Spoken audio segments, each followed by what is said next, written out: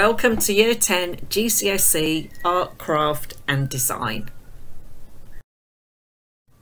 In this course you will be doing 60% coursework. You will start that in Year 10 and first of all you'll be doing skills development where you develop your drawing skills, painting skills, printmaking and photography skills using all different mediums. So for example with painting you'll be doing watercolour painting, acrylic painting, oil painting. With the next project, the theme is identity, and you can produce a final outcome that relates to the theme identity. And again, you'll be developing your skills in drawing, painting, photography, ceramics and other 3D work. Then in Year 11, you do a revolution project. With this project, we give you more freedom to choose how you want to interpret the project, and it's up to you what type of media you would like to use. After Christmas you will start the exam unit. This is 40% of the course, and this is a project set by the exam board. The theme changes every year, so previous themes have been reflection, event, order and disorder. So they're very broad themes and it's entirely up to you how you want to interpret the themes. So within the GCSE Art, Craft and Design course, we have the Edexcel exam board, and there are 4 assessment objectives. Assessment objective 1 is developing your ideas through investigations demonstrating critical understanding of sources. So for this assessment objective, you will be researching the work of different artists, craftspeople and designers and different genres of art. You'll do written research based on the artist's work, and you will also do your own response using the style or subject matter of the artist.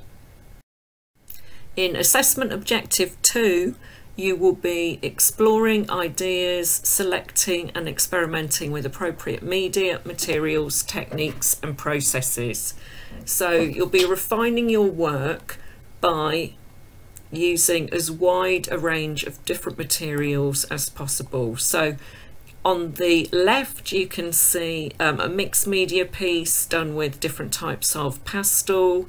Then the next one is ink and bleach, and then on the right you can see oil pastel and different monoprinting and drawing skills, and also watercolour painting. So use as many different materials and techniques as possible. So assessment objective 3 is recording your ideas, observations and insights relevant to your intentions as your work progresses. So we would encourage you to take your own photographs as first-hand source to base your artwork on.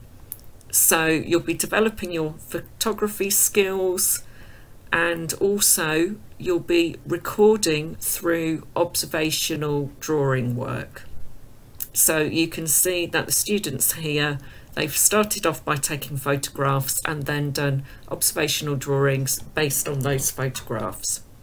AO3 is also your annotations for your practical work, where you are writing about and evaluating the process of your artwork. Assessment objective 4 is presenting a personal and meaningful response that realises intentions and demonstrates understanding of visual language.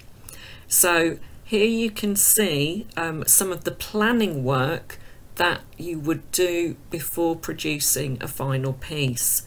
So usually you would have a mock exam, and you would have 10 hours spread out over 2 days, where you would be producing a large-scale ambitious artwork, and that will be at the end of each project. And you can see some examples of final pieces here and the planning involved with it. So as well as your lessons, there will also be out of classroom opportunities.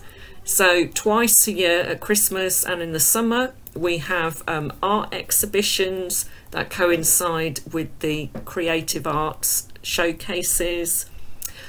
We also have visiting artists that come into school and do workshops with students, and we also organise visits to galleries. So there are many career paths for people who are studying art and design.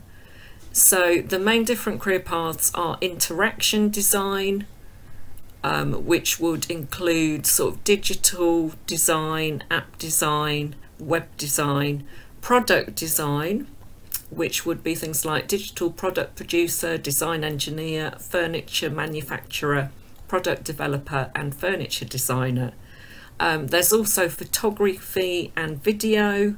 You could be a freelance photographer, gallery curator, photojournalist, photographic technician or media researcher. Then textile art, design and fashion. There's a very wide range of careers within the textile and fashion industry. Graphic design and illustration. There's a whole range of design associated with publishing and brands, and fine art. You could become an artist, a sculptor, a photographer, and you would have your work exhibited in galleries. You could curate an art gallery. You could become an artist in residence, or you could do art for charities and the voluntary sector. Then if you want to go into ceramics, jewellery or silversmithing, they are also good careers. And then within animation, there is a very wide range of kind of roles within that field. So as you can see, there's a very wide range of careers within art and design.